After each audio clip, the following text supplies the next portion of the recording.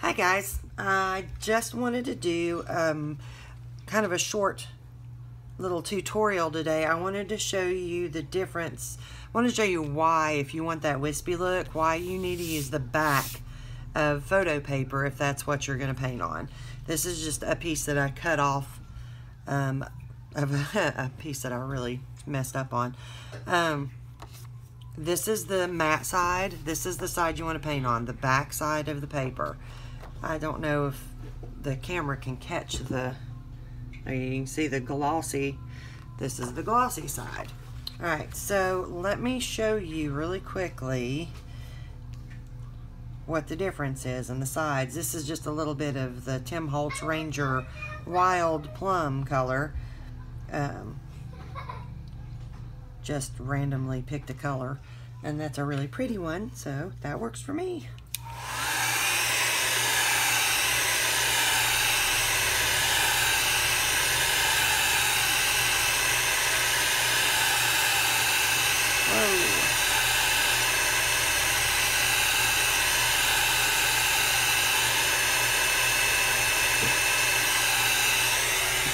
Alright, so remember, this is the matte side, the back side of the photo paper.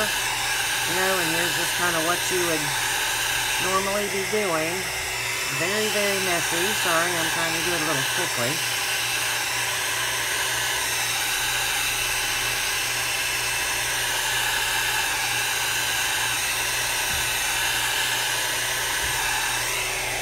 But you can see how, you know, with the back side, you're able to get that ink to feather out, get that kind of thinned out, smoky look, you know, fade it back into the rest.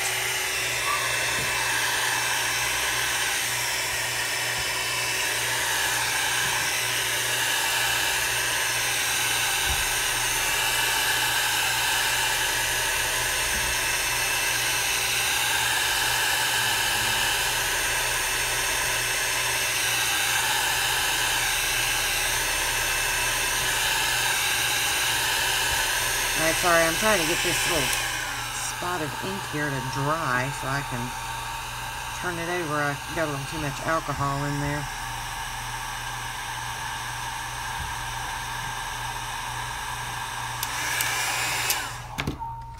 Alright, so you can see, you know, you get that little wispy edges, and you can see the little water beads. Don't step on me. Sorry, got a granddaughter running around in here right now, making a lot of racket. Okay, now I'm going to flip it over and just show you the glossy side. The different, oh, good heavens. I've got splatters everywhere. It's the third bottle of ink that I have knocked over today. I'm not sure what's going on with me there. Alright, so I'm going to show you, I'm going to do it the exact same way that I did on the other side. Just put down a little alcohol and 1 drop of ink, or 2, however many at once.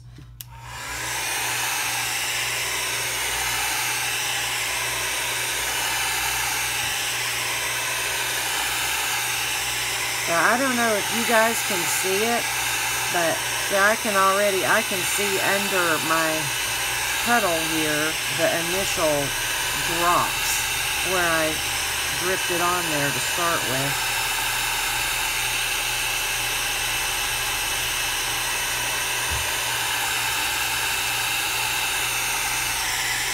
And it gives your ink a really cool shiny look, but you know, since photo paper is made to absorb ink from a printer so that it'll dry quickly and not smear. Alright, so now we're going to do just like we would the other side. So do you see how little of that is coming off? And anywhere it touches, it's going to stain. And you are not really going to be able to get it back off of there again.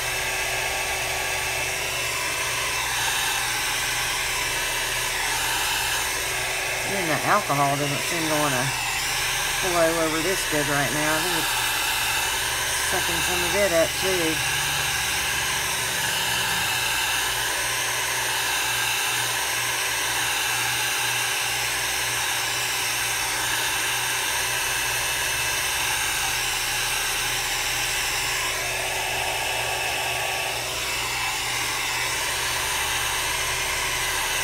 I'm having to blow the ink much farther in on this one, into the center. Blow the alcohol into the center to get it to pick up enough ink to even try to spread the ink out.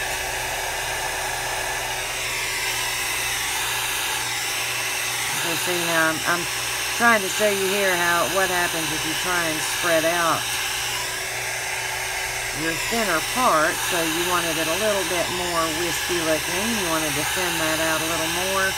Yeah, it's pretty much impossible.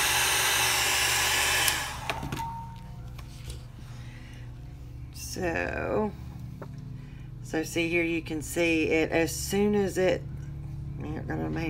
as soon as it touches the paper on the glossy side, the side you would be printing on if that's what you were using it for, it just sucks it right in. And you can see you cannot get rid of the hard lines on this.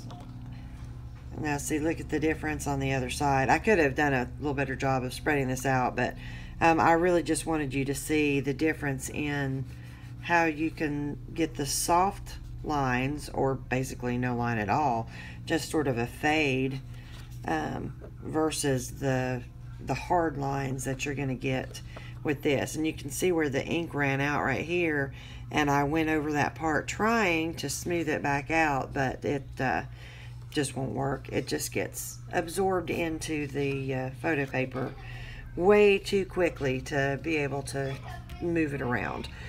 Now, I don't know, if I absolutely flooded it with alcohol on that side, it might work a little better, but why bother when the other side works perfect?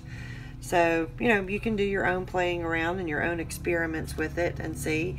If you do decide to get some photo paper, make sure that it does not have a watermark on the back of it. And I have actually heard that some photo papers will not work for this, that the back sides of some will not work. I don't know why. This is Office Depot brand. I'll show you the package. If anyone happens to live near an Office Depot, that right there is what I have been using. Just the standard photo paper with the glossy side. You could use the premium, might be a little bit thicker, a little bit heavier, but for me this worked great. I do have some of the Costco brand photo paper ordered, Kirkland brand. I've got that ordered, hasn't come in yet. Hopefully will be here within the next few days, and I'll find out then if there's any difference. I have heard a lot of people say they really, really like the Kirkland brand for doing this. So, alright, so I'm going to have to end this because the noise level in here keeps getting higher and higher. Quite a bit of running and giggling through the room right now. Not sure if it's picking it up for you guys. But once again, thank you for watching. I hope that, that helps you a little bit understand why you use one side of the paper or the other. Let me know if there's anything else you guys would like me to do one of these little kind of mini short tutorials on. I'll see you all soon.